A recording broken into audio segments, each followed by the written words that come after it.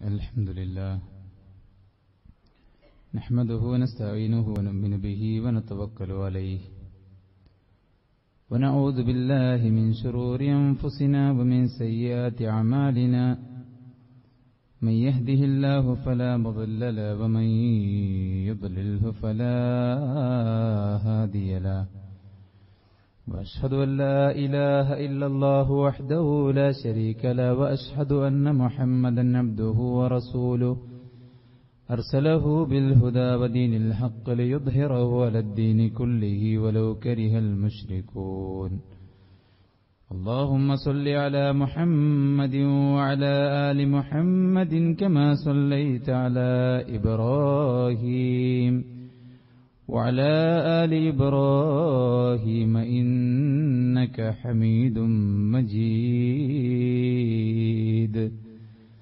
أما بعد فإن خير الحديث كتاب الله وخير الهدي هدي محمد صلى الله عليه وسلم وشر الأمور محدثاتها وكل محدثة بدعة وكل بدعة ضلالة وكل ضلالة في النار يا أيها الذين آمنوا اتقوا الله حق تقاته ولا تموتن إلا وأنتم مسلمون يا أيها الناس اتقوا ربكم الذي خلقكم من نفس واحدة وخلق منها زوجها وبث منهما رجالا كثيرا ونساء واتقوا الله الذي تساءلون به والأرحام إن الله كان عليكم رقيبا يا أيها الذين آمنوا اتقوا الله وقولوا قولا سديدا يصلح لكم أعمالكم ويغفر لكم ذنوبكم ومن يطع الله ورسوله فقد فاز فوزا عظيما أعوذ بالله من الشيطان الرجيم في قلوبهم مرض فزادهم الله مرضا ولهم عذاب أليم بما كانوا يكذبون പ്രിയമുള്ള വിശ്വാസിനികളെ, അല്ലാഹു സുബ്ഹാനഹു വ തആലയുടെ ദീനിന്റെ നിയമങ്ങളും നിർദ്ദേശങ്ങളും യഥോചിതം പാലിച്ച് ജീവിക്കാൻ പരമാവധി പരിശ്രമിക്കണമെന്ന് ഉണർത്തുകയാണ്, ഉപദേശിക്കുകയാണ്. അല്ലാഹു നമുക്കെല്ലാവർക്കും അതിനുള്ള തൗഫീഖ് നൽകി അനുഗ്രഹിക്കുമാറാവട്ടെ. ജീവിതത്തിൽ നാം നേരിടുന്ന മാനസികവും ശാരീരികവും സാമ്പത്തികവുമായ എല്ലാവിധ പ്രതിസന്ധികളും അല്ലാഹു സുബ്ഹാനഹു വ തആല നമുക്കെല്ലാവർക്കും ദൂരീകരിച്ചു തരുമാറാവട്ടെ. സഹോദരങ്ങളെ, പേരുകൊണ്ടും പെരുമ കൊണ്ടും വിശ്വാസി ആകുന്നതിന് പുറമെ വിശ്വാസിക്കുണ്ടായിരിക്കേണ്ട ഖുർആൻ പറഞ്ഞ അടയാളങ്ങളും പ്രത്യേകതകളുമാണ് കഴിഞ്ഞ ഒരു ഖുതുബയിൽ നാം സൂചിപ്പിച്ചത്.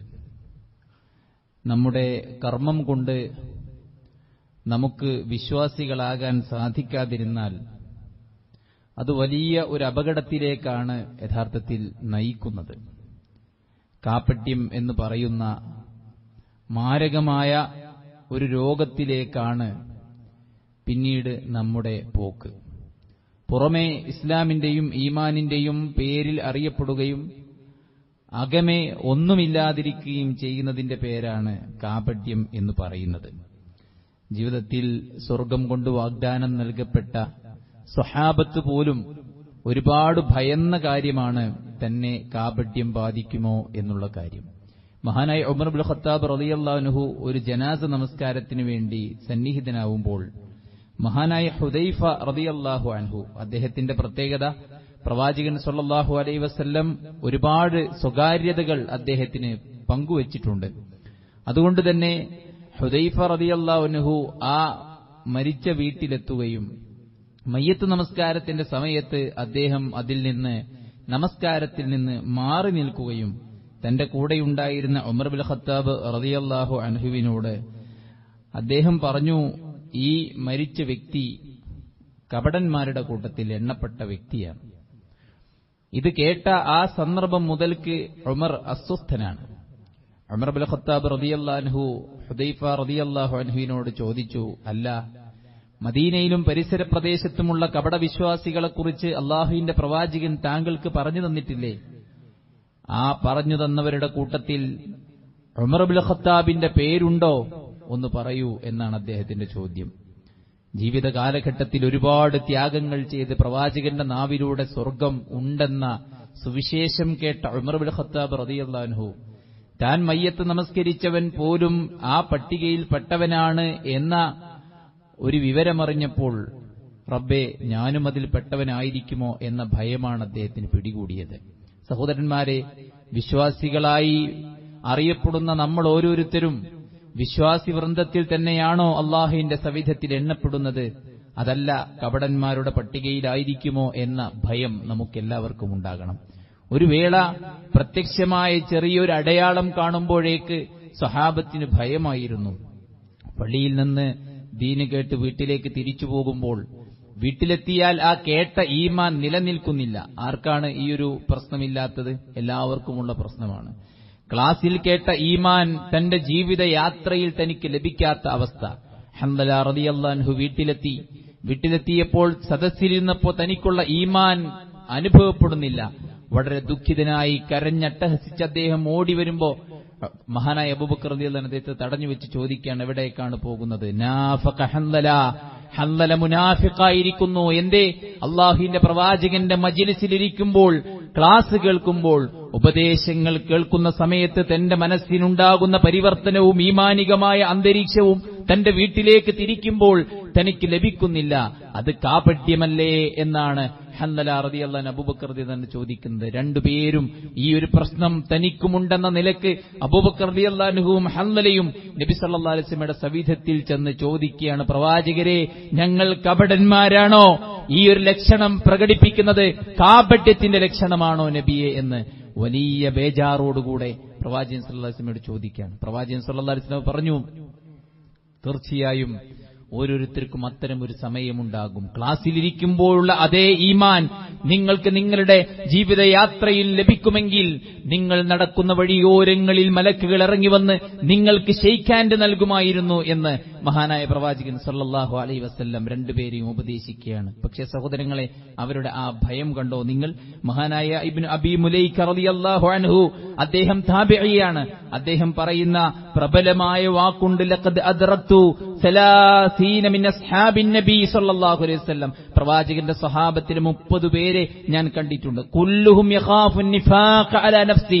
അവർ എല്ലാവരും തന്റെ ജീവിതത്തിൽ കാപട്യത്തെ ഭയപ്പെട്ടവരായിരുന്നു എന്നാണ്. അതുകൊണ്ട് തന്നെ സഹോദരന്മാരെ, വിശ്വാസികളിൽ എണ്ണപ്പെടുന്ന നമ്മൾ കപടന്മാരുടെ പട്ടികയിലായിരിക്കുമോ എന്നത് ഭയത്തോടുകൂടെ നോക്കിക്കാണേണ്ടതുണ്ട്. വിശ്വാസത്തിൽ കാപട്യം സംഭവിച്ചാൽ ഇന്നൽ മുനാഫിഖീന ഫിദ്ദർക്കിൽ അസ്ഫലി മിനന്നാർ, നരകത്തിന്റെ ഏറ്റവും അടിയിലത്തെ തട്ടിലായിരിക്കും അവർ എന്നുള്ളതാണ്. അള്ളാഹു കൊണ്ടുവന്നതിനെ നിഷേധിക്കുന്ന പ്രവണത, അള്ളാഹു കൊണ്ടുവന്ന ചിലതിനെ നിഷേധിക്കുന്ന പ്രവണത, അള്ളാഹുവിന്റെ പ്രവാചകൻ സല്ലല്ലാഹു അലൈഹി വസല്ലമയോട് ഈർഷ്യത വെച്ച് പുലർത്തുക, അള്ളാഹുവിന്റെ പ്രവാചകൻ പഠിപ്പിച്ച ചിലതിനോടെങ്കിലും ഈർഷ്യത വെച്ച് പുലർത്തുക, അള്ളാഹുവിന്റെ റസൂലിനും വിശ്വാസികൾക്കും വിജയം ലഭിക്കുമ്പോൾ അസ്വസ്ഥത പ്രകടിപ്പിക്കുക, അള്ളാഹുവിന്റെ ദീനിന് പരാജയമുണ്ടാകുമ്പോൾ അതിൽ സന്തോഷം പ്രകടിപ്പിക്കുക.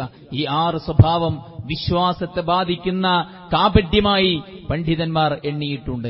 ഈ കാപട്യം നമ്മളെ ബാധിച്ചാൽ ഇന്നൽ മുനാഫിഖീന ഫിദ്ദർക്കിൽ അസ്ഫലി മിനന്നാർ, കുഫ്റിനേക്കാളും വലിയ, കാഫിറിനേക്കാളും വലിയ അപകടകാരിയാണ് മുനാഫിഖ് എന്നതുകൊണ്ടാണ് അള്ളാഹുവിന്റെ ശിക്ഷയുടെ കേദാരത്തിന്റെ ഏറ്റവും ശക്തമായ ശിക്ഷാമുറകൾ നടക്കുന്ന അതിന്റെ അടിയിലത്തെ തട്ട് കാഫിറിന് കൊടുക്കാതെ മുനാഫിക്കിന് കൊടുത്തത് എന്നത് സഹോദരന്മാരെ നാം തിരിച്ചറിയേണ്ടതുണ്ട്. സ്വഭാവത്തിൽ, വിശ്വാസത്തിൽ, പെരുമാറ്റത്തിൽ, ഇടപാടുകളിൽ, ബന്ധങ്ങളിൽ, ക്രയവിക്രയങ്ങളിൽ കപടന്റെ സ്വഭാവം പേറുന്നവരായി നമ്മൾ മാറാതിരിക്കാൻ പ്രാമാണികമായി എന്താണോ കപടന്മാരെക്കുറിച്ച് അള്ളാഹു പരിചയപ്പെടുത്തിയത് അത്തരം സ്വഭാവങ്ങളില്ലാതിരിക്കാൻ പരിശ്രമിക്കുകയും എന്തെല്ലാം സ്വഭാവ വൈശിഷ്ട്യങ്ങൾ ഒരു വിശ്വാസിക്കുണ്ടോ അതെല്ലാം സ്വന്തം ജീവിതത്തിൽ സ്വാംശീകരിച്ചെടുക്കാൻ വേണ്ടി കഠിനാധ്വാനം ചെയ്യുകയും പരിശ്രമിക്കുകയും ചെയ്യേണ്ടവനാണ് വിശ്വാസികൾ എന്ന നിലക്ക് നമ്മൾ ഓരോരുത്തരും.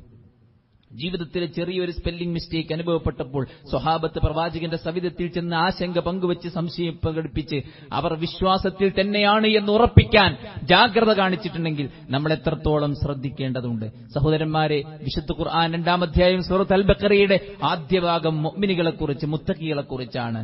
അതുപോലെ തന്നെ അതിന്റെ അടുത്ത ഭാഗം മുനാഫിക്കുകളെക്കുറിച്ചാണ്, കാഫിറുകളെക്കുറിച്ചാണ്. അതിനുശേഷം അല്ലാഹു മുനാഫിക്കുകളെക്കുറിച്ച് ഒരുപാട് ആയത്തുകൾ മാറ്റിവെച്ചുകൊണ്ട് അവരുടെ സ്വഭാവ പ്രത്യേകതകളെക്കുറിച്ച്, വിശേഷണങ്ങളെക്കുറിച്ച് നമ്മളെ പഠിപ്പിക്കുന്നുണ്ട്.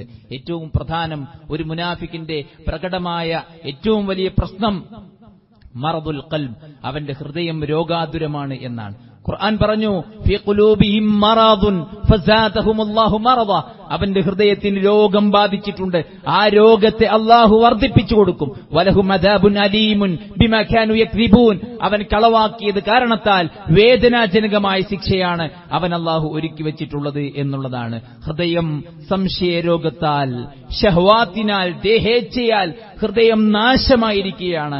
വഗലബത്തിൽ ഖുസൂദു സയ്യിഅ അലാ ഇറാദതിഹിം വനിയ്യാതിഹിം, അവരുടെ നീയത്തും അവരുടെ പ്രവർത്തനങ്ങളും എല്ലാം മോശപ്പെട്ട ഉദ്ദേശങ്ങൾ അതിനെയെല്ലാം അതിജയിച്ചിരിക്കുന്നു.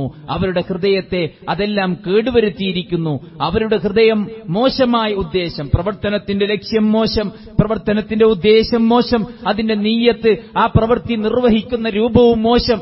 എല്ലാ നിലക്കും അവന്റെ ഹൃദയം രോഗാതുരമാണ് എന്നാണ് ഖുർആൻ പറഞ്ഞിട്ടുള്ളത്. ആ രോഗത്തിൽ നിന്ന് അവന് വല്ല ശമനവുമുണ്ടോ? അവന്റെ മുമ്പിൽ വലിയ വലിയ അറിവുള്ള ആളുകളും ഡോക്ടർമാർ പോലും അവന്റെ ആ രോഗത്തിന് മുന്നിൽ പരാജയപ്പെടും. കാരണം ഫസാദഹുമുല്ലാഹു മറദ, അവന്റെ രോഗം വർദ്ധിച്ചുകൊണ്ടേയിരിക്കുള്ളൂ, രോഗം കുറയുകയില്ല എന്നാണ്. സഹോദരന്മാരെ, മനസ്സ് മോശപ്പെട്ട ചിന്തകൾ കൊണ്ട്, സംശയങ്ങൾ കൊണ്ട്, അസ്വസ്ഥതകൾ കൊണ്ട്, ശഹ്വാത്തുകൾ കൊണ്ട് നാം ജീവിക്കുന്ന ഈ നാട്, ഈ പുതിയ ഒരു സാഹചര്യം, എല്ലാം അവൈലബിൾ ആയ ഒരു സാഹചര്യത്തിൽ കണ്ണിനെയും കാതിനെയും മനസ്സിനെയും ഒക്കെ നമുക്ക് കൺട്രോൾ ചെയ്യാൻ സാധിക്കാതെ വന്നാൽ നമ്മുടെ മനസ്സ് രോഗാതുരമാകും. ആ രോഗം മൂർച്ഛിച്ചുകൊണ്ടേയിരിക്കുമെന്നാണ് വിശുദ്ധ ഖുർആൻ നമ്മളെ പഠിപ്പിക്കുന്നത്. അതുകൊണ്ട് സഹോദരന്മാരെ, ഈ നമ്മുടെ മനസ്സ് ഇത്തരം രോഗങ്ങളിൽ നിന്ന് മുക്തമാണ് എന്നുറപ്പിക്കാൻ നമുക്ക് ഓരോരുത്തർക്കും പറ്റണം. ശുദ്ധമായ മനസ്സിന്റെ ഉടമകളായി മാറണം.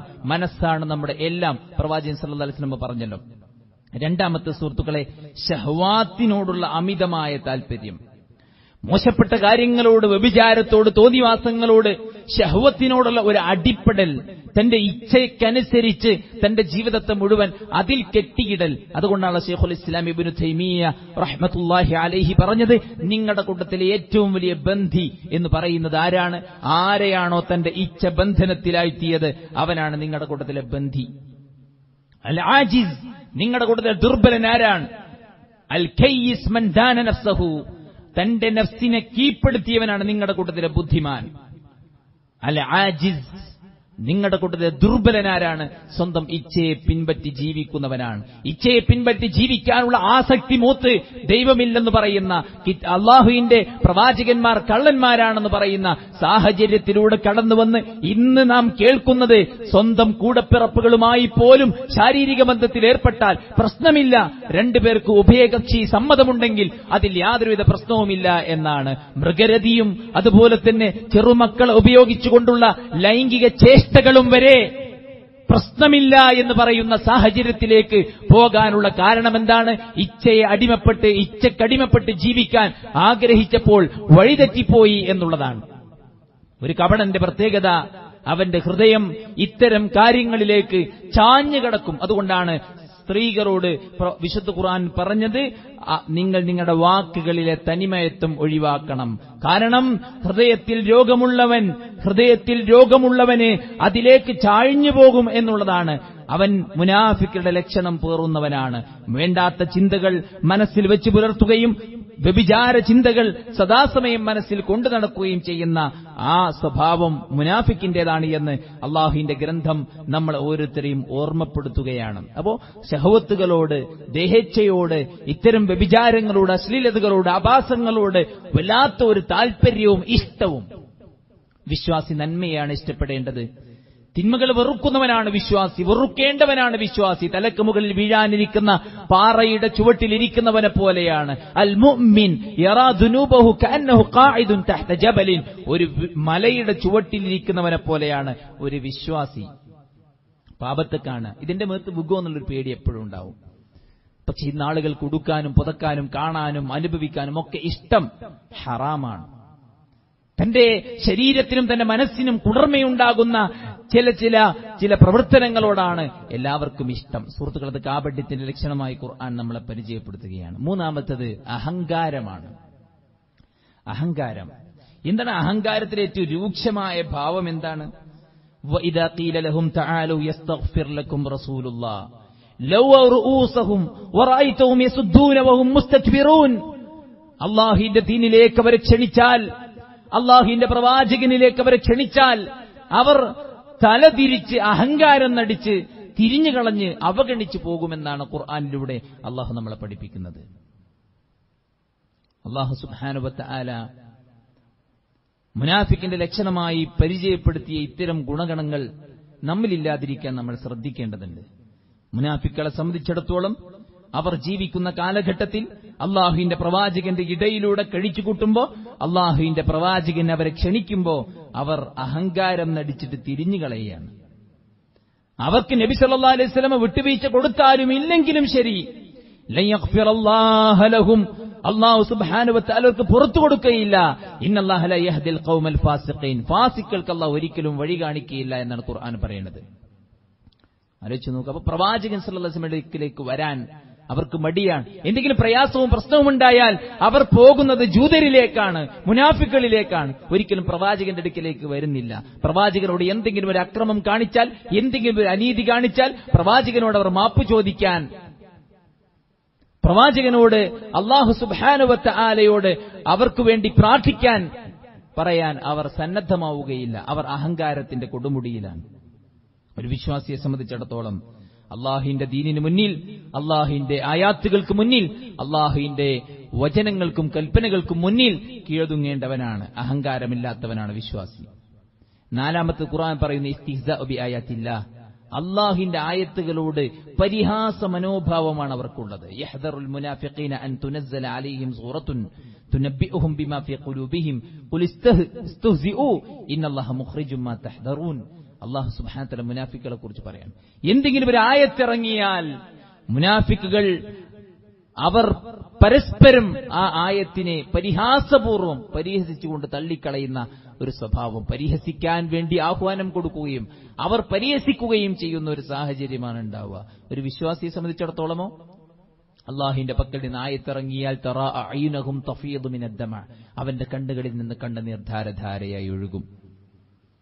അവന്റെ ഈമാൻ വർദ്ധിക്കും. അവൻ ആയത്തുകൾക്ക് മുമ്പിൽ താഴ്മ കാണിക്കും. അവന് രോമാഞ്ചമുണ്ടാകുമെന്നാണ് ഖുർആൻ വിശ്വാസിയെക്കുറിച്ച് പറഞ്ഞിട്ടുള്ളത്. എന്ന മുനാഫിക്കിനെ സംബന്ധിച്ചിടത്തോളം അള്ളാഹുവിന്റെ ആയത്തുകളെ പരിഹാസത്തോടുകൂടെയാണ് അവർ കാണുക എന്നുള്ളതാണ്. മാത്രമല്ല, ആയത്തുകൾ മാത്രമല്ല അവർ പരിഹസിക്കുന്നത്, പ്രവാചകൻ സല്ലല്ലാഹു അലൈഹി വസല്ലം മാത്രമല്ല പരിഹസിക്കുന്നത്, വിശ്വാസികളെയും അവർ പരിഹസിക്കും. ഇസ്തിഹ്സാഉ ബിൽ മുഅ്മിനീൻ വഇദാ ലഖുല്ലദീന ആമനൂ ഖാലൂ ആമന്നാ. വിശ്വാസികളെ കണ്ടാ പറയും നമ്മളൊക്കെ നിങ്ങളൊപ്പമുണ്ട്, ധൈര്യമായിട്ട് നിന്നോളി. وَإِذَا خَلَوْا إِلَى شَيَاطِينِهِمْ قَالُوا إِنَّا مَعَكُمْ إِنَّمَا نَحْنُ مُسْتَهْزِئُونَ. അവർ അവരുടെ ശൈത്വാന്മാരിലേക്ക്, അവരുടെ കൂട്ടാളികളിലേക്ക് അവർ തിരിഞ്ഞുപോയാൽ അവർ പറയും, ഞങ്ങള് വിശ്വാസികളെ പരിഹസിക്കുകയാണ്, ഞങ്ങൾ കളിയാക്കാണ്, ഞങ്ങൾ ഓരൊപ്പൊന്നല്ല, ഞങ്ങൾ നിങ്ങളൊപ്പം തന്നെയാണ്. പിന്നെ ഓലൊപ്പം നമ്മൾ കൂടിക്കൊടുക്കുകയാണ് വെറുതെ തമാശയാക്കാൻ വേണ്ടി, ഓലെ പൊട്ടന്മാരാക്കാൻ വേണ്ടി. ഇത്തരത്തിലുള്ള കളികൾ ചില ആളുകളുടെ ജീവിതത്തിലൊക്കെ കടന്നു വരുന്ന കാര്യമാണ്. വളരെ ശ്രദ്ധിച്ചുകൊണ്ട് അത്തരം വിഷയങ്ങളിൽ സൂക്ഷ്മത കാണിക്കാൻ നമുക്ക് ഓരോരുത്തർക്കും സാധിക്കണം. ഒരു വിശ്വാസിയെ സംബന്ധിച്ചിടത്തോളം ഇനിയും ശിർക്കും തൗഹീദും തിരിയാത്ത സാഹചര്യമില്ല.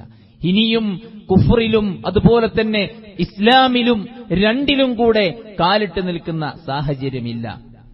ഇസ്ലാമാണ് ശരിയെന്നും ഈമാനാണ് സത്യമെന്നും ഉൾക്കൊള്ളുന്ന ഒരു വിശ്വാസിയെ സംബന്ധിച്ചിടത്തോളം അവൻ സത്യസന്ധമായി ആളുകളെ കാണിക്കാൻ, ആൾക്കാരെ സപ്പോർട്ട് കിട്ടാൻ, ആളുകളെ ബോധിപ്പിക്കാനുള്ള കളികൾക്കൊന്നും യാതൊരു പ്രസക്തിയുമില്ല എന്ന് നാം ഓരോരുത്തരും മനസ്സിലാക്കുക. സുഹൃത്തുക്കളെ, മറ്റൊന്ന്, എന്തൊരു അള്ളാന്റെ മാർഗത്തിൽ എന്തൊരു നന്മ ചെയ്യാൻ തീരുമാനിച്ചാലും അതിനവർ തടസ്സമായിരിക്കുന്നതാണ്. ഹുമുല്ലദീന യഖൂലൂന ലാ തുൻഫിഖൂ അലാ മൻ ഇൻദ റസൂലില്ലാഹി ഹത്താ യൻഫദ്ദൂ വലില്ലാഹി ഖസാഇനുസ് സമാവാതി വൽ അർദ് വലാകിന്നൽ മുനാഫിഖീന ലാ യഫ്ഖഹൂൻ. അള്ളാന്റെ മാർഗത്തിൽ യുദ്ധത്തിനോ മറ്റു കാര്യങ്ങൾക്കോ വേണ്ടി സമ്പത്ത് ചിലവഴിക്കാൻ പ്രവാചകൻ സല്ലല്ലാഹു അലൈഹി വസല്ലമ ഓർഡർ കൊടുക്കുമ്പോൾ, ആവശ്യപ്പെടുമ്പോൾ മുനാഫിക്കുകൾ പറയും, നിങ്ങളിപ്പോ ഒന്നും കൊടുക്കേണ്ടതില്ല, ഇവിടുന്ന് പിരിഞ്ഞു പോണതിന്റെ മുമ്പ് നിങ്ങളൊന്നും കൊടുക്കേണ്ടതില്ല എന്ന് പറഞ്ഞ ആളുകളെ അള്ളാന്റെ മാർഗത്തിൽ ദാനം ചെയ്യുന്നതിൽ നിന്നും മറ്റുമൊക്കെ നന്മകളിൽ നിന്ന് തടഞ്ഞുവെക്കുന്ന പ്രവണത മുനാഫിക്കുകൾക്കുണ്ട് എന്ന് ഖുർആൻ പറയുകയാണ്. അതുകൊണ്ട് സഹോദരന്മാരെ, നന്മയിലേക്ക് ആളുകളെ പ്രേരിപ്പിക്കേണ്ടവരാണ് നമ്മൾ, നന്മയിൽ നിന്ന് ആളുകളെ തടഞ്ഞുവെക്കുന്നവരല്ല നമ്മൾ. പ്രവാചകൻ സല്ലല്ലാഹു അലൈഹി വസല്ലം പറഞ്ഞില്ലേ, ഇന്ന മിനന്നാസി നാസുൻ, ജനങ്ങളുടെ കൂട്ടത്തിൽ ചില ആളുകളുണ്ട്, മഫാത്തിഹ ലിൽ ഖൈർ മഗാലിക ലിശ്ശർ തൂബാ ലിമൻ ജഅല അല്ലാഹു മഫാത്തിഹൽ ഖൈർ അലാ യദൈഹിം.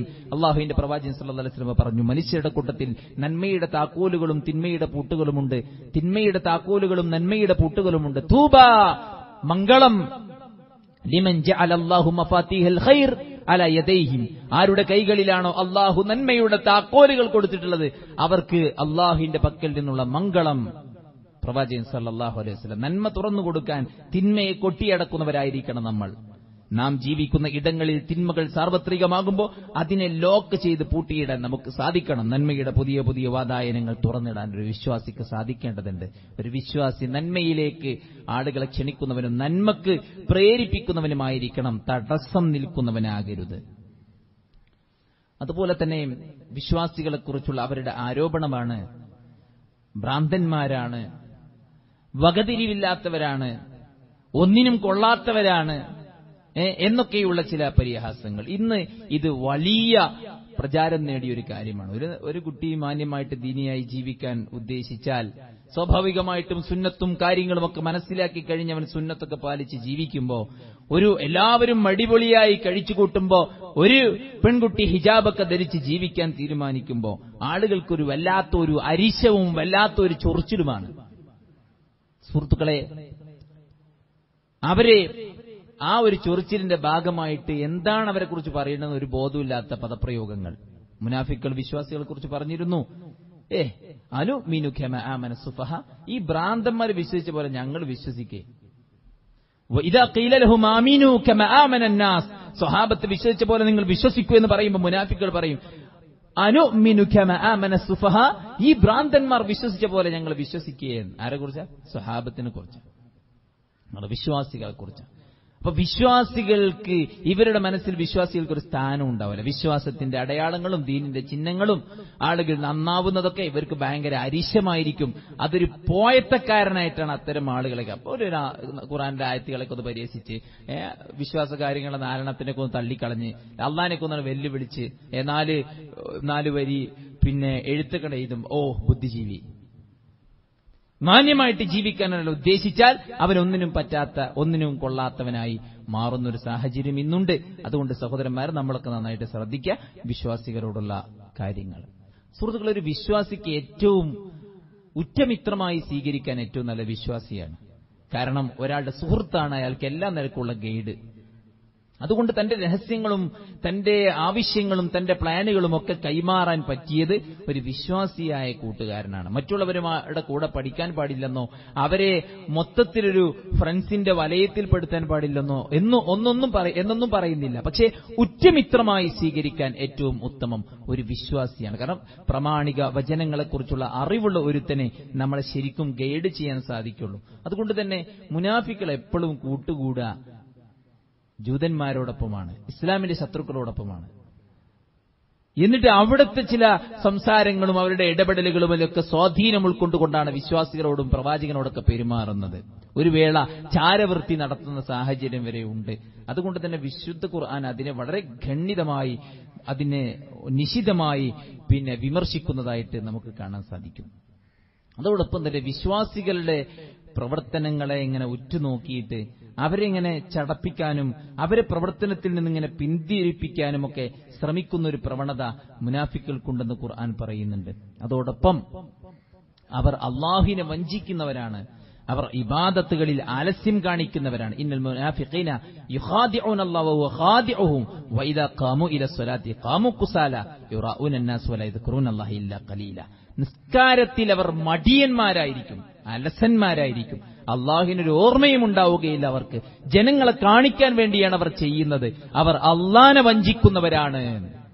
പടപ്പാളടിയിൽ ഇങ്ങനെ ചെറിയൊരു അണ്ടർസ്റ്റാൻഡിങ്, നമ്മൾ നിങ്ങളെപ്പാണ്, നമ്മൾ മറ്റോളെപ്പാണ്, നമ്മൾ പള്ളിക്കൊക്കെ വരുന്നുണ്ട്, നിസ്കരിക്കണം കണ്ട് സ്വതൊക്കെ കൊടുക്കണ്ട, എല്ലാവരും കാണണ്ടല്ലോ അല്ലേ.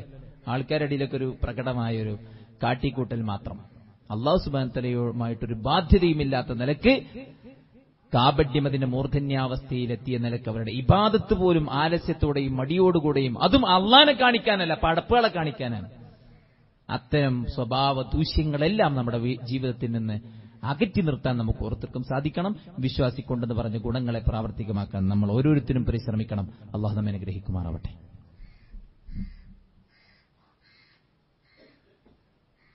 അൽഹംദുലില്ലാഹ് വസ്സലാത്തു വസ്സലാമു അലാ റസൂലില്ലാഹി വഅലാ ആലിഹി വസഹ്ബിഹി അജ്മഈൻ. അമ്മാ ബഅദ്. അള്ളാഹുവിനെ സൂക്ഷിക്കണമെന്ന് ഒരിക്കൽ കൂടെ ഉണർത്തുകയാണ്, ഉപദേശിക്കുകയാണ്. വളരെ സജീവമായി പൊതു സേവന രംഗത്തും ഇസ്ലാമിക പ്രബോധന രംഗത്തുമൊക്കെ പ്രവർത്തിച്ചിരുന്ന ഒരു സുഹൃത്ത് പെട്ടെന്ന് അപ്രത്യക്ഷമായി കുറച്ച് ദിവസങ്ങൾ ഇത്തരം കാര്യങ്ങളിൽ നിന്നൊക്കെ മാറി നിന്നപ്പോൾ അദ്ദേഹത്തെ നേരിട്ട് കണ്ട് അദ്ദേഹത്തിന്റെ പ്രശ്നങ്ങൾ എന്താണെന്ന് അറിയാൻ വേണ്ടി ഞങ്ങൾ ചില സുഹൃത്തുക്കൾ ചെന്നു. അദ്ദേഹം പറഞ്ഞു, ഒരുപാട് സേവന പ്രവർത്തനങ്ങളും ഒരുപാട് നല്ല നല്ല കാര്യങ്ങളൊക്കെ ഞാൻ ചെയ്തിട്ടും ആളുകളിൽ നിന്ന് വളരെ മോശമായ പ്രതികരണമാണ് എനിക്ക് ലഭിക്കുന്നത്. മാത്രവുമല്ല, നമ്മൾ നല്ല ഉദ്ദേശത്തോടെ ചെയ്തതിനെല്ലാം വളരെ മോശമായ കാര്യങ്ങളായിട്ടാണ് സമൂഹത്തിൽ ചിത്രീകരിക്കപ്പെടുന്നത്. അതുകൊണ്ട് തന്നെ വെറുതെ നമ്മൾ എന്തിന് ഇത്തരം കാര്യങ്ങളിലൊക്കെ ആളുകളുടെ ആക്ഷേപം ഏറ്റുവാങ്ങി ഇസ്ലാമിക പ്രബോധന രംഗത്തും മറ്റുമൊക്കെ നിറഞ്ഞു നിൽക്കണം എന്ന് ഞാൻ ചിന്തിക്കുകയും മാറി നിൽക്കുകയുമാണ് ചെയ്തത് എന്ന്. സുഹൃത്തുക്കളെ, നമ്മൾ ഓരോരുത്തരും മനസ്സിലാക്കുക, ഏതൊരു നന്മയും നാം നിർവഹിക്കുന്നത് അള്ളാഹുവിന്റെ പ്രീതിയായിരിക്കണം. കാരണം ഇന്നാ ലാ നുദിഉ അജ്റ മൻ അഹ്സന അമല, ഒരു നല്ല പ്രവർത്തനവും അള്ളാഹുവിന്റെ അടുക്കൽ നഷ്ടപ്പെട്ടു പോവുകയില്ല, ഒന്നിനും പ്രതിഫലം ലഭിക്കാതെ പോവുകയില്ല. ഒരു വേള നിത്യജീവിതത്തിൽ നാം ചെയ്യുന്ന കാര്യങ്ങൾക്ക് പോലും നല്ല ഉദ്ദേശമുണ്ടെങ്കിൽ അതിനുള്ള പ്രതിഫലം പോലും അല്ലാഹു സുബ്ഹാനഹു വ തആല നമുക്ക് തരും. ഉറക്കം, വുദൂവെടുത്ത്, അദബുകൾ പാലിച്ച്, അവസാന സൂറത്തുകളെല്ലാം പാരായണം ചെയ്ത്, ശരീരം മൊത്തം തടവി, വലതു ഭാഗത്തേക്ക് ചെരിഞ്ഞ്, കവിളിൽ കൈവച്ച് പ്രാർത്ഥിച്ച് നമ്മൾ ഉറക്കത്തിലേക്ക് പ്രവേശിക്കുമ്പോൾ ആ ഉറക്കം ഫീ സബീലില്ലയാണ്, അള്ളാന്റെ മാർഗത്തിലാണ്. ആ ഉറക്കത്തിൽ നമുക്ക് കൂലി കിട്ടുന്നുണ്ട്.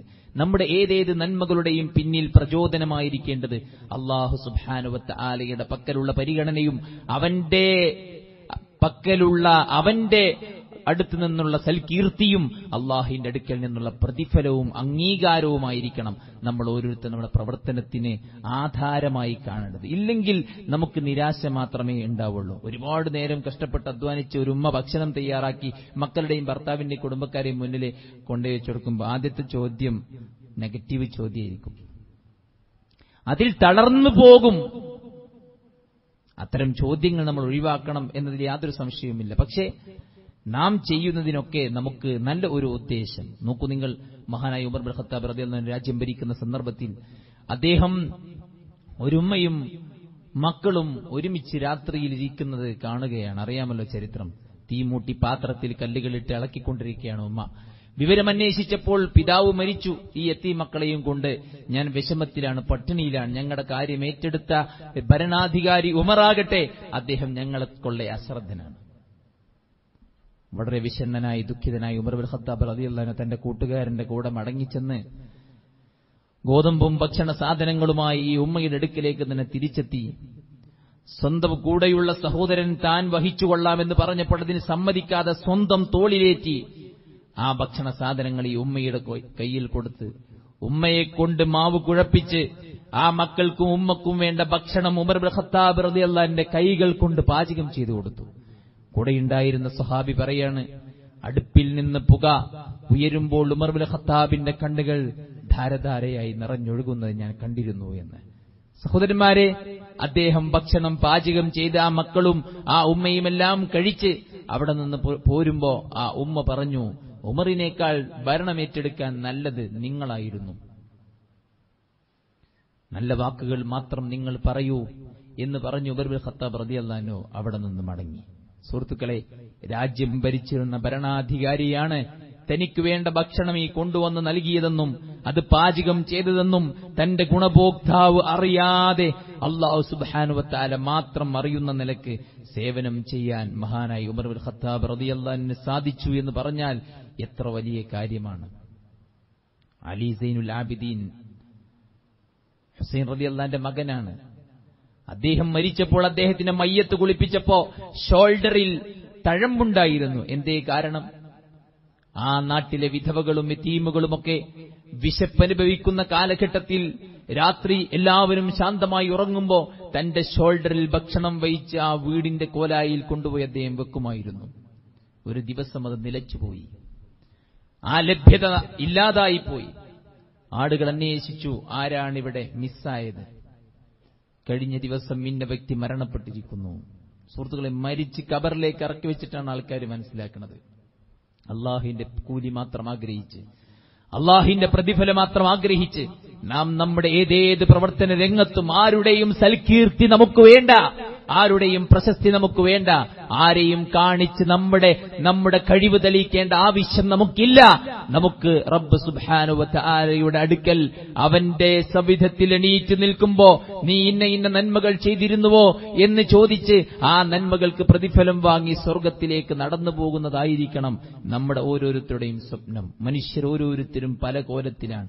ഓരോരുത്തരുടെയും കൾച്ചറിനനുസരിച്ച്, വിവരത്തിനനുസരിച്ച്, യോഗ്യതകൾക്കനുസരിച്ച് അവർ പെരുമാറും. ആ പെരുമാറ്റമല്ല നമ്മുടെ പ്രവർത്തനത്തിന്റെ ഉദ്ദേശം. അവരെ കാണിക്കലല്ല നമ്മുടെ പ്രവർത്തനത്തിന്റെ ഉദ്ദേശം. ആര് കാണാൻ വേണ്ടിയാണോ നീ ചെയ്തത് അവനോട് പോയി ചോദിക്കൂ, നിനക്ക് പ്രതിഫലമുണ്ടോ എന്ന്. അള്ളാഹു പരലോകത്ത് ആളെ കാണിക്കാൻ വേണ്ടി അവരോട് പറയുന്ന വാക്കാണ്. അതുകൊണ്ട് സഹോദരന്മാരെ, ആത്മാർത്ഥത എവിടെ പൊലിഞ്ഞു പോകുന്നുവോ, ഇല്ലാ ഇബാദക മിൻഹുമുൽ മുഖ്ലസീൻ, നിന്റെ ആത്മാർത്ഥതയുള്ള ഇഖ്ലാസുള്ള അടിമകളെയല്ലാത്ത എല്ലാവരെയും ഞാൻ തെറ്റിക്കുമെന്ന് ശൈത്വാൻ പറഞ്ഞിട്ടുണ്ട്. ആത്മാർത്ഥത എവിടെ കളഞ്ഞുപോയോ അന്ന് മുതൽ നമ്മുടെ ലക്ഷ്യം മാറും, നമ്മുടെ പ്രവർത്തനത്തിന്റെ ദിശ മാറും, നമ്മുടെ പ്രവർത്തനത്തിന്റെ ഉദ്ദേശം മാറും. നാം നമ്മുടെ സൽക്കർമ്മങ്ങളെ ഓർത്ത് പരിതപിക്കും.